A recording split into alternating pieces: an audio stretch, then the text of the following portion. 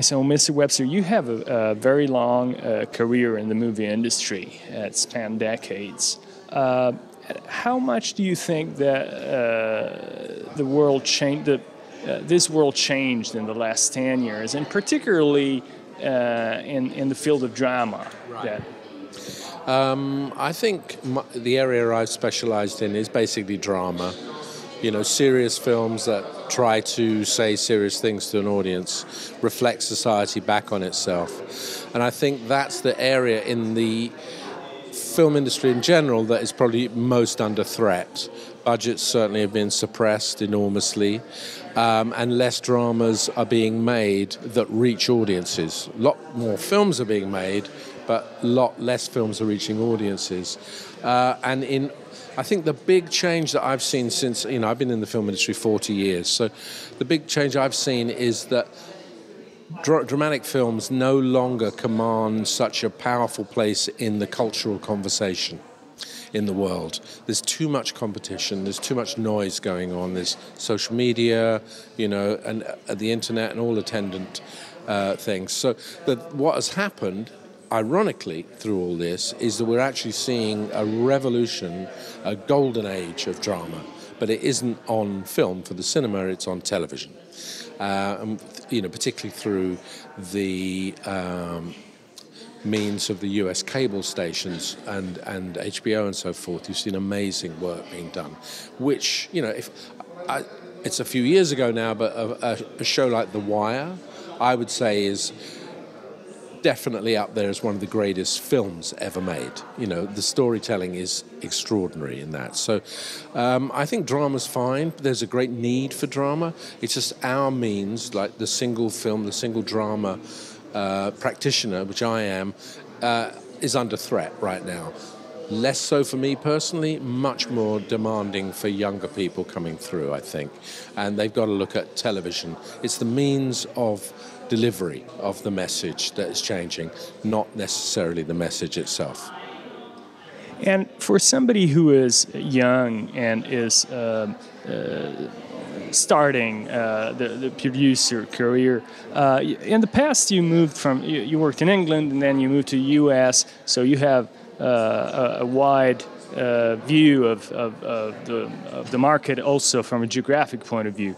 Do you think it's safer, better to bet on a wider kind of project, or something that has to do more with a national market or a regional market? Very good question. I mean, I was able to work between the UK and the US because the UK shares a language with the US and shares common cultural elements, which made it pretty easy.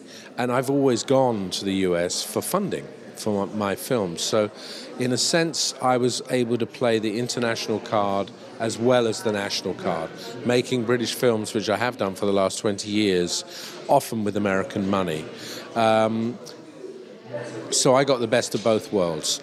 Starting out now as a young producer, I think you also have to think about the quality of life you want as an individual. Do you want to spend your life on a plane, far away from your family and loved ones, and have a good career, or do you want to stay close to home and maybe have diminished prospects but work within a national framework? I would always think you have to reflect your own culture. There's very few examples of filmmakers, more producers, it's true, filmmakers who've managed to go beyond their national borders and make truly international films.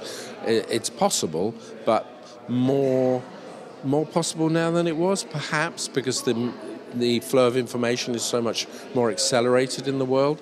But nevertheless, if you look at, I'm thinking of Matteo Garrone, for example, Italian filmmaker. So he makes a wonderful film called Gomorrah, which turned into a wonderful television series called Gomorrah. Very beautiful. I think there were 2 series made of it.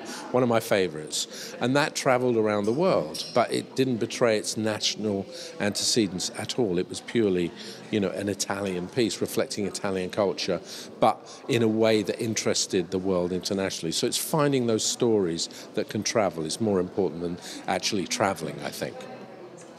Thank you very much. One last question about Mia. It's a big event in the market, and it's gaining importance in time now. What do you think about this type of events? How important are they for the market, for the industry, and also for the writers in the end? I think these kind of markets are very important. It's where people get to meet face to face. So easy to communicate these days via email, phone, FaceTime, whatever it is, but nothing beats actual face-to-face conversations. So there's always a place. I mean, I've only just arrived, so I can't really tell you much about it, but people will want to come to Rome because Rome's an amazing city. So why not have an important cultural and business event like Mia here? I think it's a good thing and can only improve Italian stature in the world. I think it's a good thing and all power to it. But be patient. It takes a while for these things to build up.